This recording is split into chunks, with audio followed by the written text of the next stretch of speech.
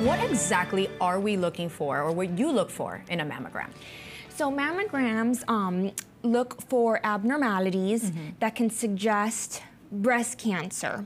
The radiologist, which is the physician that formally reads the mammogram, will give a number. So normally, it's called the BI-RADS. Normally, this is a good one. A normal one is given a number of 1 or 2, and then it kind of increases based on if there's an abnormality. And the radiologist will also comment if the person needs a mammogram sooner. Right.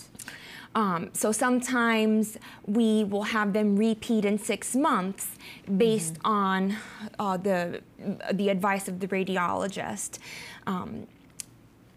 So now, what about, one of the hesitations that many women have is that they're scared to get a mammogram. You know, it's uncomfortable, they don't want to go in, and they're afraid. So is there anything women can do to alleviate a little bit of those symptoms that you get before you go in to see a mammogram, or those scared feelings? Sure.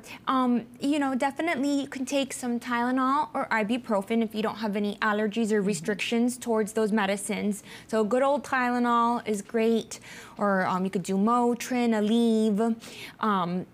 And then afterwards, you can maybe at home do some ice packs on the breast if it feels uncomfortable, tender.